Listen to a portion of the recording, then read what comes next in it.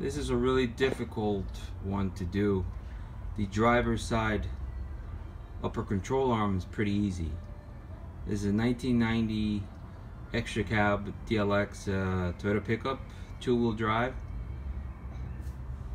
But the upper control arm is so difficult to get out because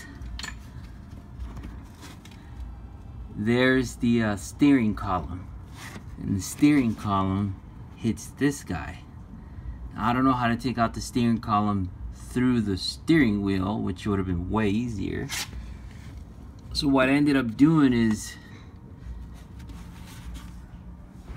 removing this tie rod from the power steering pump, and I had to remove the giant bolts on both sides of the power steering pump, and there's a nut on the other side of the frame, so you'll have to put a 17mm open-end wrench on the other side and then remove these two giant bolts. Obviously remove the control arm bolts that are behind the shock, and then I'll show you how to get it out. Obviously you remove this guy right here.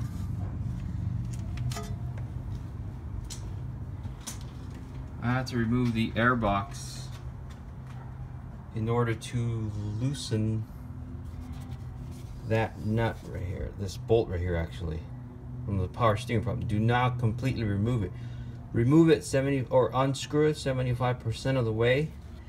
And the reason is, here's the steering column, and that's our control arm. Once you remove the other bolts down there that I showed you, remove this sucker, and this one also has a nut underneath. It's 17mm. Just barely leave it on. The reason is because you'll grab these lines. I actually had to loosen this line and some other little components here.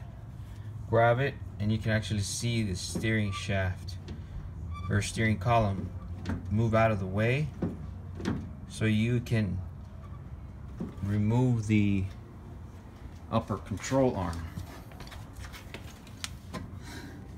Otherwise, I have no idea how else I would remove it. I need a new bushings, that's the reason I did it. And it wiggles out of here, and there's not much room because of this guy. Like I said, the control arm hits this. There's no way to get it out. Even if you remove this shock, you don't need to remove it because it wiggles out through here. So for you to wiggle the control arm out of there, one hand should go on this part of the steering pump and you just press up, right?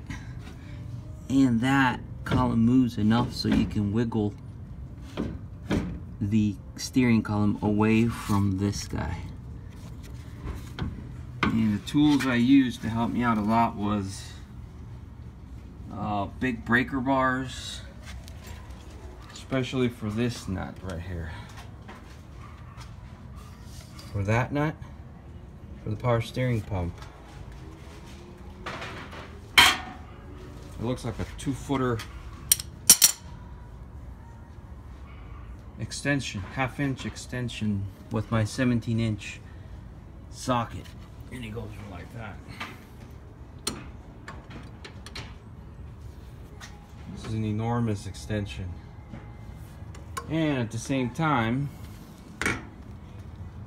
I have a 17mm wrench down there to prevent from the bolt to keep spinning.